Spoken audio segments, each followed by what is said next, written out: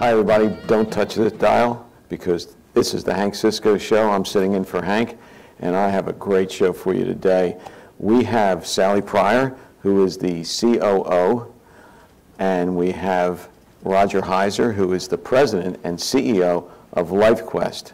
And we're going to learn about everything you need to know about senior care, how to get into it, what to do, and how important it is today, because Roger is the man with statistics. So, Roger, first of all, before we do anything, you're a Philadelphia guy. Yes, grew up in Philadelphia. Germantown. Germantown, went to Germantown High? I did. Oh, that's great. And your parents were, what did your father do? My mom and dad were in the flower business. They had a flower shop on Shelton Avenue near Limekiln Pike. Right. So, and you went from flower shop to to being an accountant and then being involved in healthcare. It's one of the nicest things about, I think, coming out of the public school education system was it was really difficult to get into college, and it was actually a good fight because you learned an awful lot about trying to self-promote. And in that promotion process, I went to Penn State for a year, and then I went to Temple for a year, and then I was in the military for a little bit, and then I finished up at Penn State Business School. I thought I wanted to be a journalism major, and I wound up finding that maybe I should take an accounting course because I might not be a great journalist, and I found accounting came very simple to me, so I had a great cum in accounting. Graduated, went to work for a big firm called Touche Ross, which is now Deloitte, a public accounting firm. That is a big firm. Yeah, that's an international firm. Yeah. And I stayed in Philadelphia, and my clients were hospitals and banks.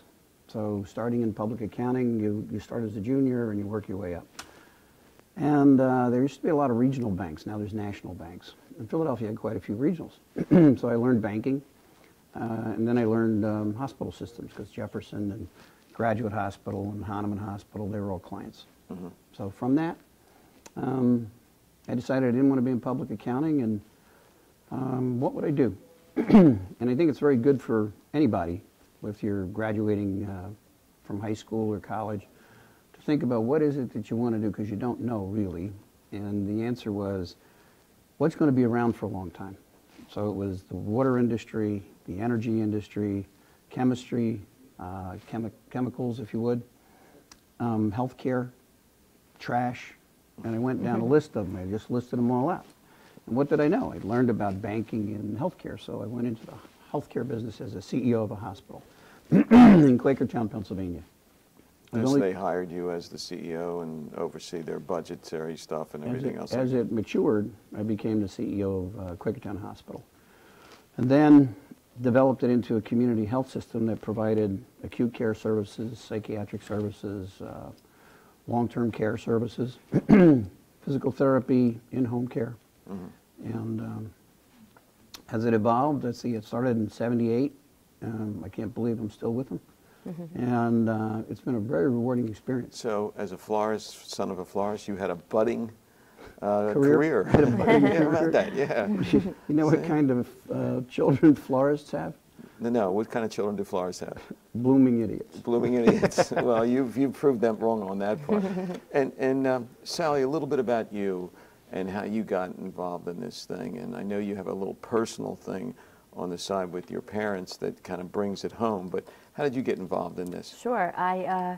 In high school, I was a geriatric feeder. That was a feeding assistant during after school from 4 o'clock to 7 o'clock. I would go to the local nursing home and was paid to feed the residents that needed assistance. So I always had a passion for older adults. And then with that, I went to still do. I do. Thank goodness. Yeah. And then I went. It does make the job easier. It does. You have to. I think you love what you do, mm-hmm. and I truly do. Went to school for communications and advertising. After college, I decided, well, life happened, and I had my children first. So I came into the workforce, probably about 15 years after I graduated college, and went in and did admissions and marketing for senior care. And senior care is like your nursing home at the time. And how old were your children when you decided to go into that? I probably, I think 5, 6, and 7. Wow. So now they're in their mid-20s. Yeah. I'm a 'Cause grandma. we've It's been a while. We've interviewed a number of, I've interviewed a few women who've started their own businesses and everything else. Sure. Same scenarios that happen, and you know, they just took charge of where they wanted to be. So it seems, so you got into that, and then how did you meet this guy? I became a nursing home administrator, actually. So my career had escalated from admissions. I did that for a while, marketing, became an administrator, and had, you know, as big as the industry is, it's kind of small as well. And then Roger had asked, I met him about a decade ago. When we were looking, I was 12. He came to tour a dementia unit that I had worked at, and then a decade later, we actually, I believe, knew a physician together, and his wife had worked with me, and then she said, hey, you should go talk to Roger. You know, back up in Quakertown, there's a very large campus and a daycare division, and you know, we're building assisted living, and it was really exciting. And I said, this is a good time. It's always a good time in your career that when you're in a good place, but you're a little more solid, and to make the next move, and I did.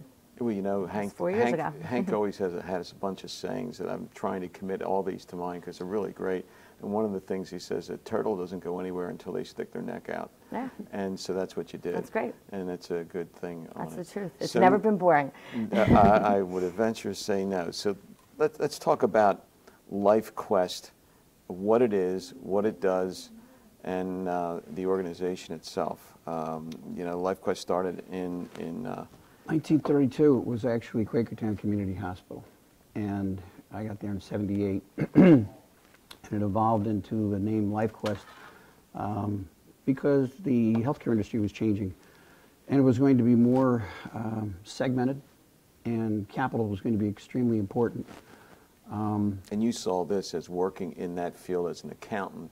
You saw the changes that were happening For sure. along the way, so you were like instantly drawn. Well, the United States government and the state government have huge fiscal problems with delivering health care services. And every day, 10,000 people a day right now are turning 65, meaning they're eligible for Medicare and Social Security. That's 10,000 people a day A day. turn 65. And in 10 years, it'll be 18% of our population. And in 10 years, it'll be about 81 million people over the age of 65. This government does not know how to fund that. So working in this field has always been a challenge. Can I ask you this question? Of that number, and you may not have the statistics on this, but of that number, what percentage will need some kind of care facility? I know a lot of 65-year-old people can hang out there till, you know, I know your parents, Sure. even though your mom, and we'll touch on that, he's 80 years old and they still live in their own house and stuff like that. So what percentage would need your type of facility to get to at that point? Well, I want to just back up a second and say LifeQuest was an integrated community health system. And in 1995, When you say integrated, what did you mean? integrated, I mean it provided all types of services to the public in the region they serviced. In 1995, the board, through a process of education, I indicated that we're very successful. It was the best small hospital in the United States. And they said, you're not going to be successful because you won't be able to access capital. And to that end, the best thing to do would be merge your small community hospital with a tertiary hospital. We merged with St. Luke's University Health Network up in Bethlehem, Pennsylvania. Very good move. So we sold and merged all the acute care services to the St. Luke's organization, and LifeQuest focused on child care and on long-term care. When you say acute care, you're talking about the emergencies and stuff like that, the normal Hospital hospital services, stuff, yeah. you know, paramedic services. Yeah, the things you see on TV with the different Yeah. TV shows, okay. So, They aren't realistic, but yeah. Yeah, okay. I kind of figured that, but that's okay. So anyway, today, LifeQuest committed to focusing on geriatric senior care for the public, and also child care from 6 weeks age through kindergarten. We do all the before and after school programming for the community schools up there. So it took quite a while, but for the last 15, 16 years, we developed a campus concept of size, about 200 acres. And St. Luke's So your campus is now 200 acres. It's on Route 663 between yes. 309 and Turnpike. Yeah, not too, that's perfect location for Very something good. like that, easily accessible. And it's working great. I mean, St. Luke's is building a new med-surg hospital on that campus. So you'll have the acute care right next to the other care, so Right. it's almost like they're coming back together again, but not physically back together, and they'll still be their own entities. Sure. Well, if you're worried about your mother and father, and they're in an assisted living building or an independent living facility or a skilled facility, it's really comforting to know that you'll have a medical surgical hospital literally 5 minutes away. So you can age gracefully on this campus. So there'll be independent housing. There's going to be assisted living.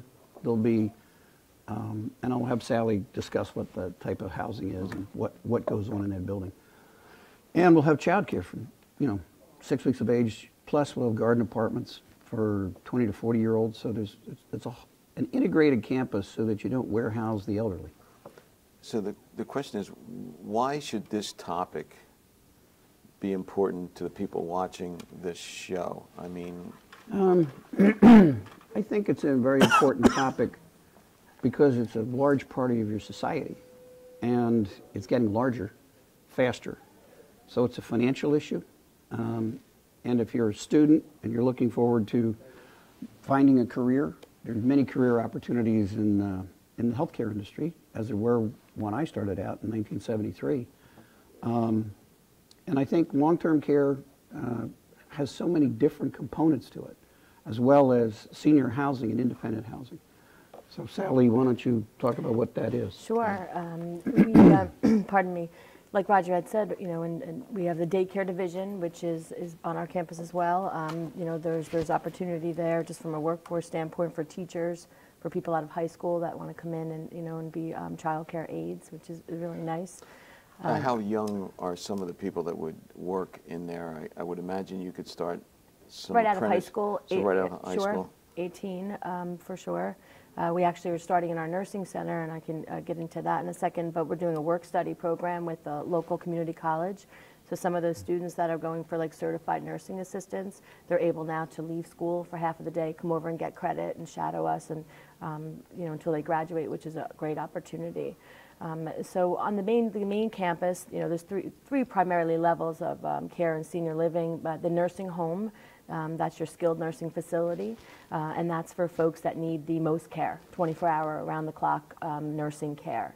They're not really capable of taking care of themselves. No, they need the services. They may have gone from assisted living. Living at home. It's living at home. Then you move into Yeah. kind of assisted living or kind of Well, you can go Independent if you wanted to independent first. living, right? That's it. your least Independent. restrictive. Then you you live go like you and I. assisted living, and then you go into the Well, care. I want to say that there's a lot of reasons why people should be interested in this. One is career opportunities in healthcare. Sure. The second one I'm going to say Wait, is... let me just interrupt you. That just to know, we'll be showing the contact information there. So if there's anybody that you know or you're interested in it, please contact LifeQuest, and they can fill you in on this. But go ahead.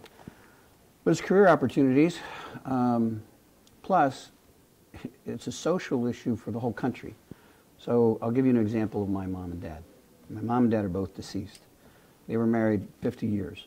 Men tend to die before women do, and they have other medical complications that women don't have because of their career path, and same thing for women.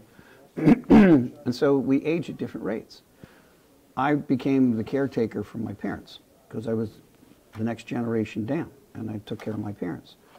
I'm going to be the next generation up, and I have to take care of myself. My son lives in Michigan, whereas my parents live close by. So whether you're 20 years old or whether you're 40 years old or whether you're 55 years old, you're going to have to deal with some form of that care for your parents.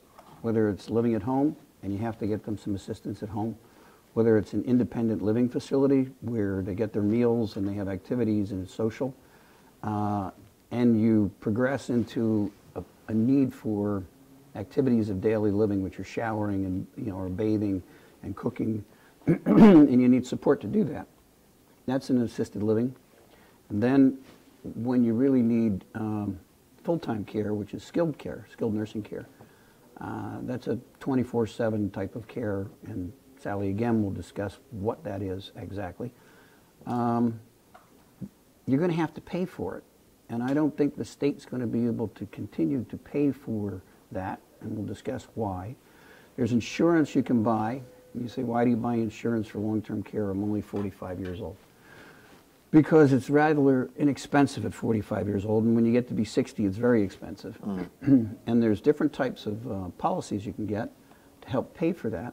And you're going, even if you have Medicare, you have to buy a supplemental policy to help pay for your care in a long-term care facility. So there's a lot to know about that aging process. Well, one of the things that comes, because that's very personal, about 20 years ago, 20-some years ago, my wife and I and my mother-in-law, who is now 92 years old, we all bought long-term care, health, care.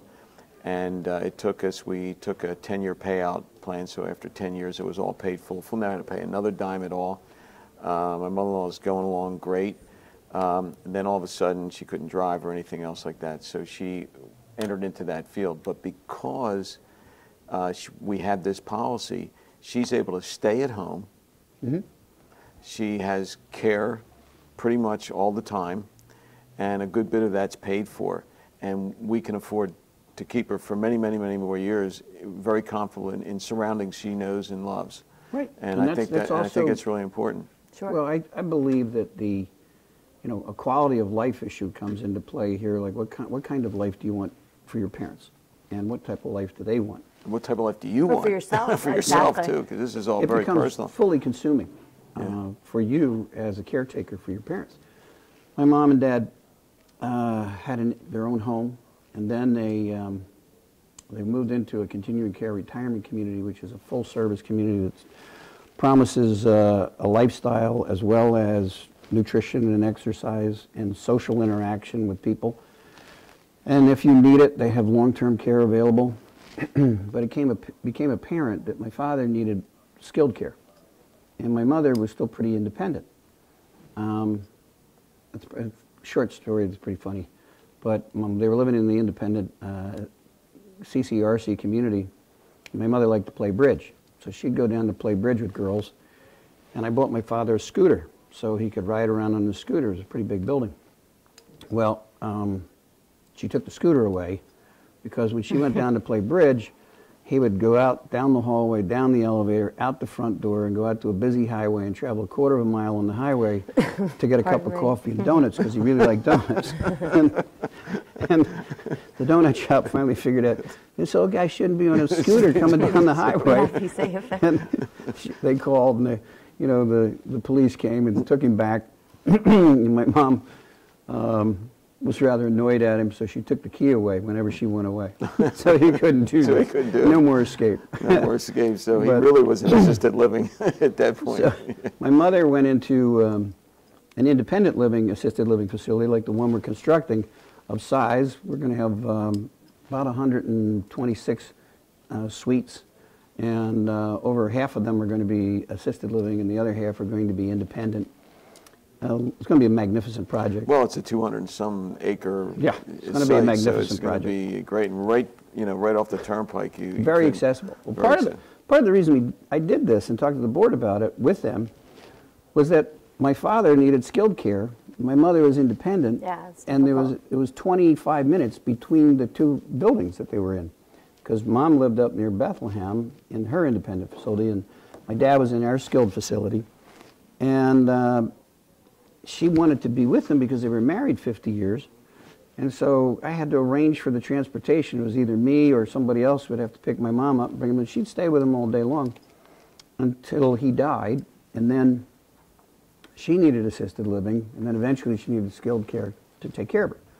So the reason they sell life insurance and the reason why they sell long-term care insurance is you'll use it.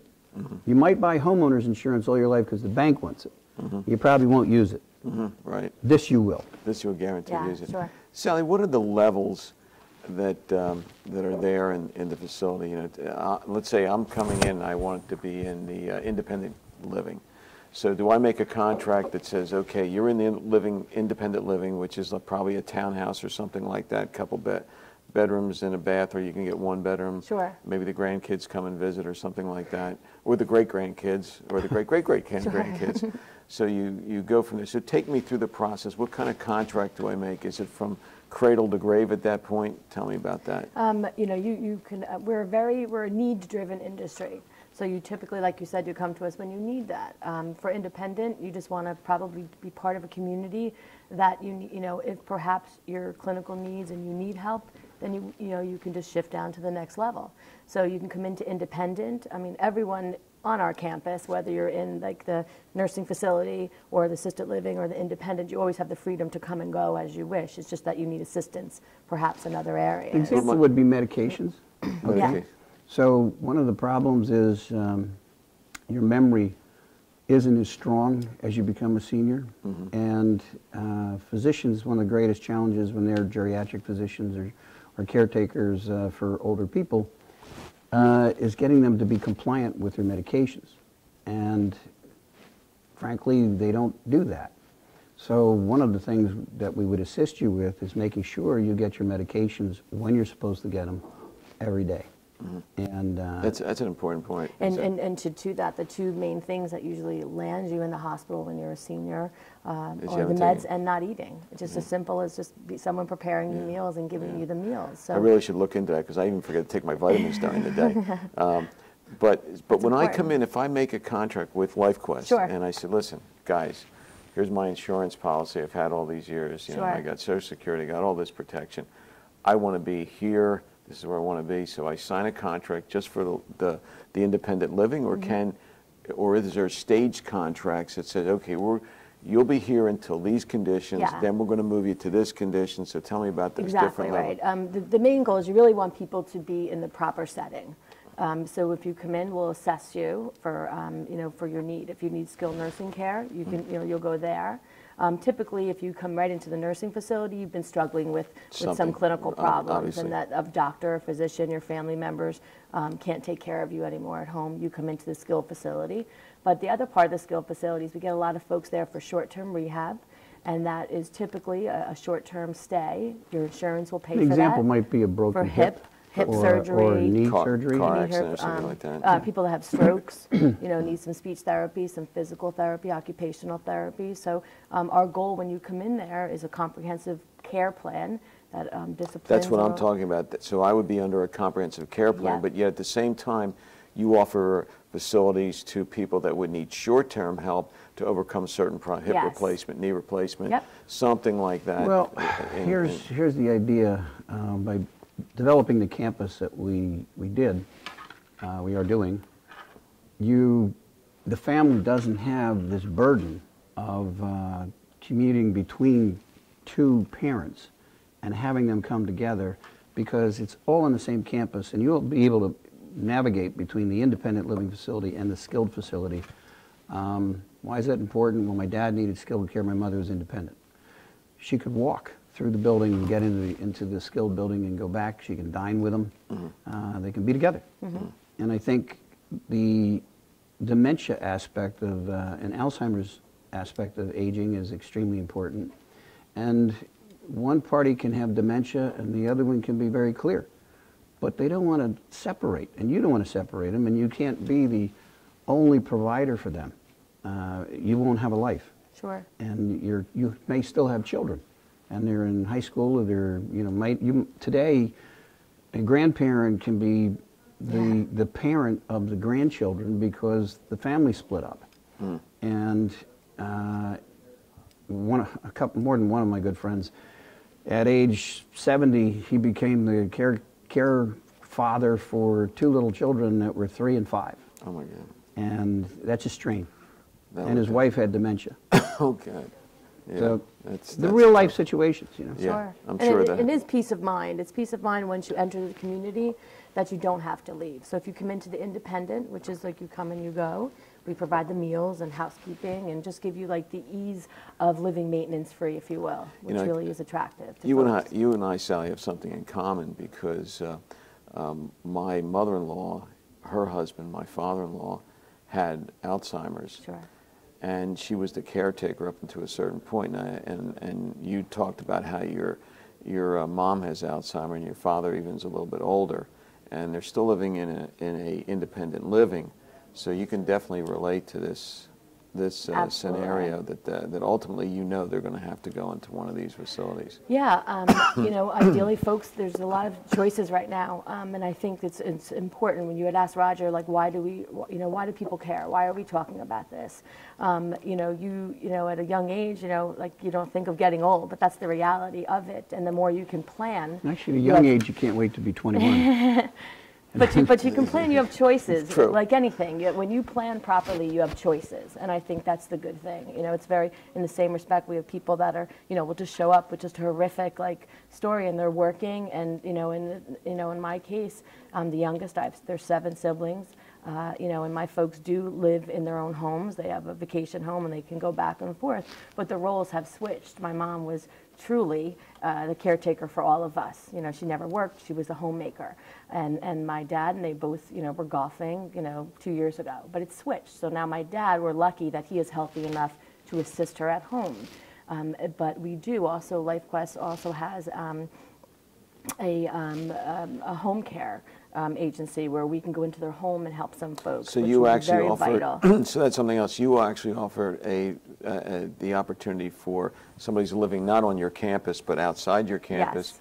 You can create the living to make sure they're taking the To help medicine, them. help them, Correct. maybe make dinner for them, things Well, like that. we want to embrace senior care. And senior care is given in a lot of different ways. It's not just institutional care. It's not going to be just in an independent living, or there's congregate care. In congregate care, think of it as apartment buildings, living, and yet you share some common services with everybody in the building. That might be the meal process. You might get 20 meals a month. The rest you're independent for. You may want housekeeping services, and they're shared services, so we provide those services. So I would say each case is different, and long-term care insurance is extremely important to look at and buy. So now, here's the big $64 question.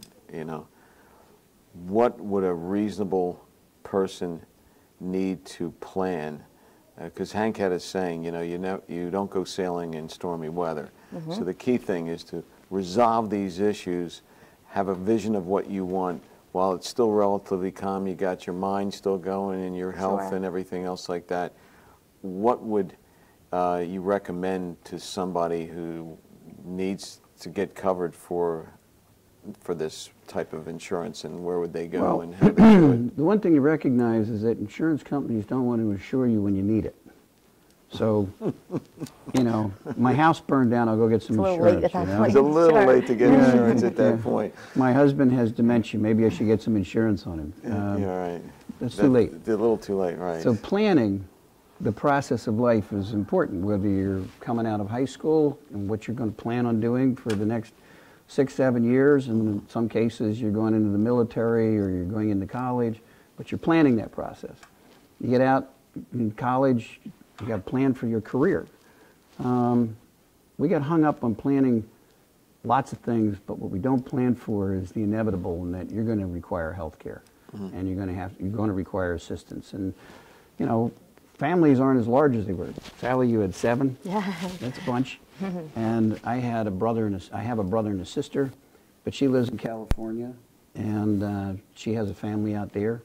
My brother lives fairly close by, but he's older than me.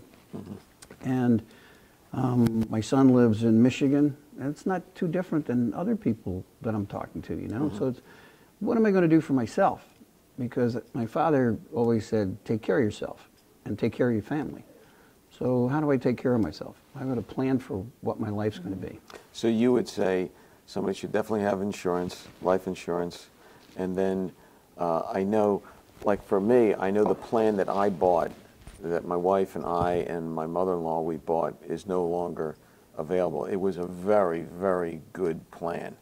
I just think economic. Well, the insurance companies that started out providing home care and long-term care policies, they horribly underestimated the cost of that care, and that's why they stopped writing them.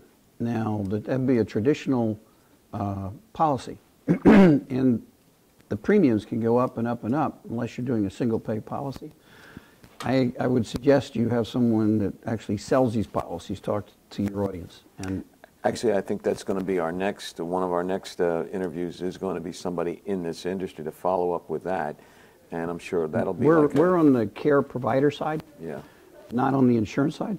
But I just bought a hybrid policy, which is kind of a classic